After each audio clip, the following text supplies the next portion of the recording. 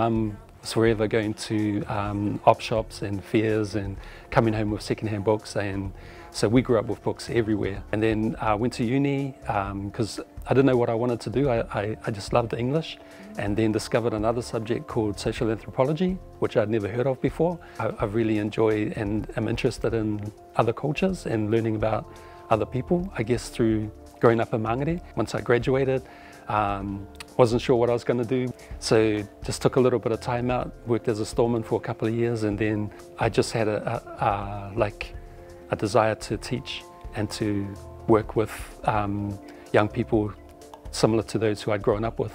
Taught at Tangaro College here in Notara for 23 years. Like for most teachers in South Auckland, you can't really find the material you need to work with the students that we work with, no matter what subject it is. So you end up making it yourself, which is a really cool thing about being a teacher in this area, because it grows you in your craft, you know, and you have to be creative because you have to learn the stuff you want. You can't just find it.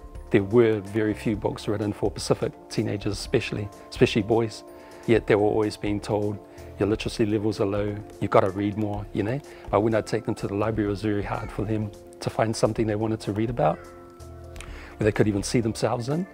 And so that's why I started writing. So the Reading Tribe is interviews with prominent Kiwis about the journey that they have had with reading, books that have influenced who they've become, helped them to achieve the things they have. And I tried to interview Kiwis from a range of fields: sports, medicine, politics, business, and diverse range of ethnicity and gender.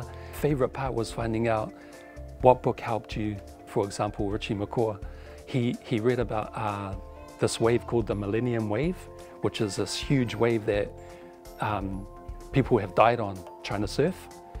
And he wondered, why do people do that? You know, why do they put themselves in danger like that?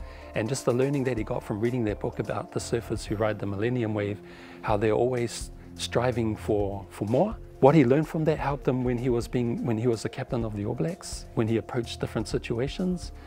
Reading is an amazing aspect of life, but it can actually help you, you know, to handle situations in life that you may be going through, work situations or relationship situations. It can actually really give you amazing advice, you know.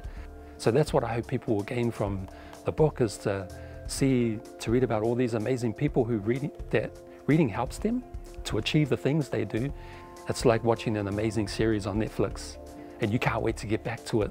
And when you're in it, it's like you're in that world and you know the characters, and you know, you can't wait to meet them again, you know. That's what reading is, exactly like that.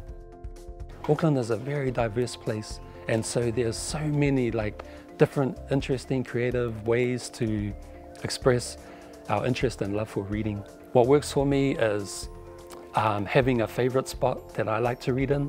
We've kind of got like a walled courtyard at home, so it's private, you know, and we've got trees and we've got tuis in the trees, you know, and yeah, that's my favorite spot in the world. That's a place I love to read. And I have certain times of the day that I really love to read. And I also like reading when I go to sleep at night, but usually that doesn't last long because of, you know, you drop off, you know. The key is finding the best time of day, the best place, and also, number one is a winning book. Have you seen The Wire? Have you seen that series, The Wire? The Wire. Yeah, I couldn't wait for the next one. You know, I couldn't wait to get back to it. And when I have a book like that, that's how I feel too. And there are books like that for everyone. But there is, for every single person, there's a book like that once you're reading it, you can't wait to get back to it. You know, to be honest, I can't even remember how I thought of the name Reading Warrior. If you've always grown up hearing your reading level is low, you failed this reading test, you're going to have this negative attitude of yourself as a reader, you know, and you're going to associate reading with failing, you know, and being dumb.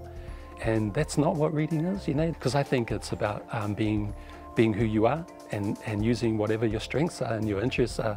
For example, there's a family in Tokoroa who really inspires me, Tere Ford and her husband Neville, and they're a Cook Island family, and their children were attending Strathmore School in Tokoroa. Some stats came out about Strathmore School's reading and writing literacy levels being lower than the national average, same thing, you know. So they decided, let's use rugby league to try and combat this literacy. So they started a reading program. The children were awarded points for reading with a male, because they wanted the males to be engaged with the reading, you know. But what happens if there's no male at home? You know what they did, guys? They went to the league club, the local club, and they said, would any of you guys be willing to be the readers for any kids who don't have a male? You know, and they did, but they're not like teachers or, you know, social workers or whatever, they're parents. Who would have thought you could use the guys at the league club to help with reading? It's just about like using who you are and what you do and your interests and finding a way to connect that to literacy. Yeah, that's how to be a reading warrior.